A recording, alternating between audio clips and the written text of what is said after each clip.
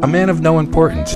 It takes place in Dublin, and it's a play about finding who you are and who is important to you in your life, and where your heart lies. It's kind of a bittersweet comedy in a very Irish kind of way. It really is a special show, and not as well known as it ought to be. It's interesting because it's not your typical, Broadway musical. This show was written by the same people who wrote Ragtime. And something about the lyrics have touched something that is kind of consciousness of today. It's a play that deserves to be known. My kids, who are teenagers, 16 years old, they had the same reaction. When they first started listening to music, when they first heard The Streets of Dublin, they were blown away. And they've been listening to it like every day on iTunes, I would consider this a boutique musical, and that's what I love.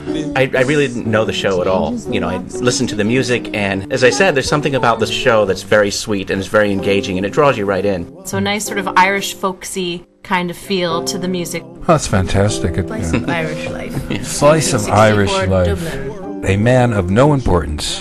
Community theater at its best, right here in Nyack at the Elmwood Playhouse. November 13th through December 12th. ElmwoodPlayhouse.com, 845-353-1313. That's 845-353-1313 to see A Man of No Importance.